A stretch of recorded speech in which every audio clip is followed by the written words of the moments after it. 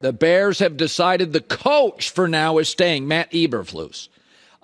He's going to return. They fired the OC. They fired the quarterback coach. Chicago does not do offense well. Historically, they can be pretty good defensively, and the Bears' defense did play well down the stretch.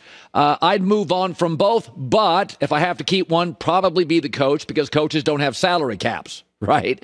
So what does it mean for Justin Fields? Well, it doesn't mean anything necessarily. Doesn't mean Eberflus loves him. It means Eberflus was given a choice. You're fired or clean out your offensive staff.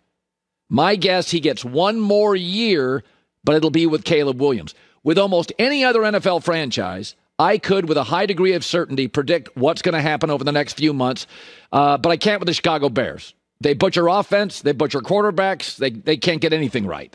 Caleb Williams, think about it in the simplest terms.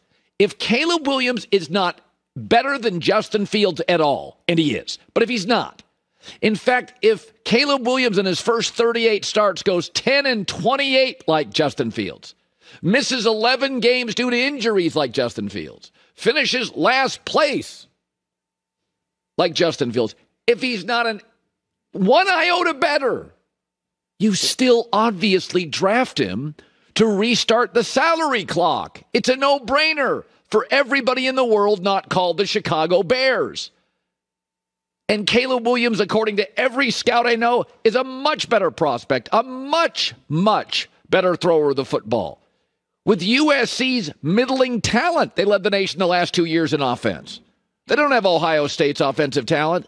They don't have Washington's or Oregon's. They have one good receiver last 2 years, Jordan Addison. He left this year. They still led the nation in offense with Caleb Williams.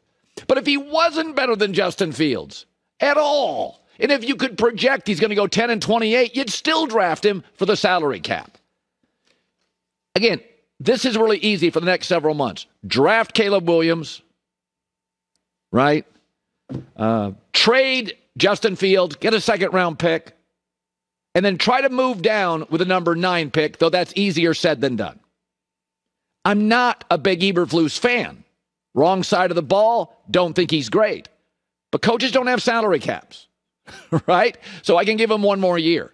I start giving Justin Fields, who misses games, who doesn't win, one more year. Now I got to make another decision, and next year's quarterback class is not as good as this year's, where you could have 2 or 3 stars, Caleb Williams, Drake May, Jaden Daniels, who knows about Bo Nix, Michael Penix. So, listen, the Chicago Bears and offense go together like tuna fish and ice cream. Right? Like I like offense and I like the Bears, but I like tuna fish and I like ice cream. None go together. To really double down, triple down, quadruple down on this. 2 Bears offensive coordinators, 2 in the last 25 years, have lasted more than 2 years. John Shoup and Ron Turner. The next offensive coordinator, this is not a misprint, will be their 13th OC in 26 seasons. They just don't know offense. They're still honoring defensive greats from 85. So the Chicago Bears, of course, butchered Justin Fields' first team. Of course, they'll retain their defensive head coach. Of course, they're firing their offensive coordinator and quarterbacks coach. I would have moved off both. They're keeping one. Don't make a mistake and keep 2. Justin Fields has value. But if he's, and Caleb Williams, if they're even, and I don't think they are, you draft Caleb Williams just for the salary cap availabilities. So they're making moves. Chicago's always making moves. All right. So the Lakers last night beat Toronto 132-131. And, listen, we got conspiracy theories everywhere in the world now. Politics, sports, vaccines. It's just a loser's paradise. I got no interest with conspiracy theories. I know your favorite podcaster does them, and maybe your favorite New York quarterback does them. I'm not a conspiracy theory jockey. It's not my thing. I think mostly I follow science, I follow rules, I follow laws. I don't see. Now, that doesn't mean historically there haven't been a few that have hit. But, I can hit a full court shot in basketball once in my lifetime, too. But the Toronto coach, Darko Rajaković, is absolutely certain Something was fishy last night with the officiating. I'm going to pick this apart. Now, there was a late game charge. Anthony Davis flopped. I didn't love that call. It negates a three-pointer by the Raptors. I didn't like that call, but it's the NBA. Flops still work. They're trying to outlaw them. They still work. I didn't love this call. Boo-hoo. I didn't love every call Michigan-Washington. I didn't love every call in the NFL last weekend. It's pro sports.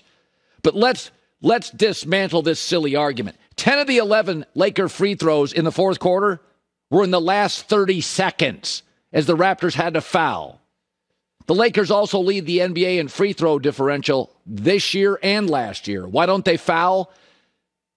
Because Anthony Davis is the arguably NBA's best defensive player. He didn't foul out in New Orleans. He didn't foul out in Los Angeles. Anthony Davis is an unbelievable defender. I think he's the best in the NBA, and he is very disciplined. He doesn't foul. By the way, LeBron doesn't foul out. Either did MJ. Either did Kobe. The greats don't foul out. Right? LeBron, when he wants to play defense occasionally, he doesn't commit a lot of fouls. So your two stars don't commit them. Also,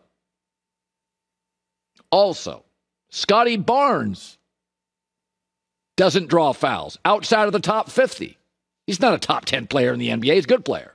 He doesn't draw fouls. Also, what teams draw fouls? Teams that score closer to the rim. The Lakers do not shoot a lot of threes. They don't. Why? Because they don't have a lot of good three-point shooters. So Anthony Davis doesn't foul a lot, Lakers or Pelicans. He's fouled out one time in 6 years. LeBron doesn't foul a lot. Every metric, every data point, every reality is on the Lakers' side. Scotty Barnes doesn't draw a lot of fouls. I didn't like the off-ball charge. That was a bad call. Not bad. It was a go-either-way call. I didn't love it. I didn't love every call Michigan-Washington, Texas-Washington, Michigan-Bama. That's sports. Not everything's a conspiracy theory. The metrics tell you Scotty Barnes doesn't draw fouls. The Lakers don't foul. The Lakers don't shoot threes because they don't have good three-point shooters, so they score closer to the rim, meaning the Lakers get to the free throw line a lot. The more you shoot threes, generally, the fewer free throw attempts you get. I thought it was wildly entertaining after the game. I mean, if he's going to get fined like through the roof and should, but this is what you get now. Well, the president said if you take the vaccine, you can't get COVID. That was a mistake by the president. He didn't know, like a lot of people didn't know. You can take the vaccine and you can get COVID. It does, however, help you in most cases, especially if you were overweight or older. So you can pick little parts of things and say, it's a conspiracy. People make mistakes. Presidents make them, doctors make them, officials make them, teams make them, GMs make them. We all make mistakes. Doesn't mean there's some vast conspiracy theory. The Lakers have the best foul differential in the league. Well, that's because they don't shoot threes and they score close to the rim and they do some bully ball. They're a big, powerful team, a lot of bully ball, and they don't shoot threes. Well, Scotty Barnes doesn't draw fouls. He's outside of the top 50. Well, LeBron never gets called for a foul. How many times did MJ foul out? Wilt, Kareem, Kobe, LeBron, Steph. They don't. Stars get the whistle. Just because a referee makes a mistake or it's a call that doesn't go your way, and I didn't like it. I don't like the flopping stuff. I've always understood flopping. D. Wade was great. There's an art to it. I don't think it makes you less of a man, less alpha. I think there's an art to basketball. Of all the sports, it's got the most artistic flair. It's an open canvas. Every player's jumper looks different. Every player has their own stylistic aesthetic. It's optics. Basketball is very unique. Football, there's one way to tackle. Most quarterbacks throw the same way, same mechanics. But one bad call doesn't mean the league is favoring the Lakers. The league has always leaned into the stars. Kevin Durant doesn't foul out. LeBron doesn't. Michael didn't. Kobe didn't. Wilt didn't. Jabbar didn't. Russell didn't. That's just the way it is. You let the stars get the whistle.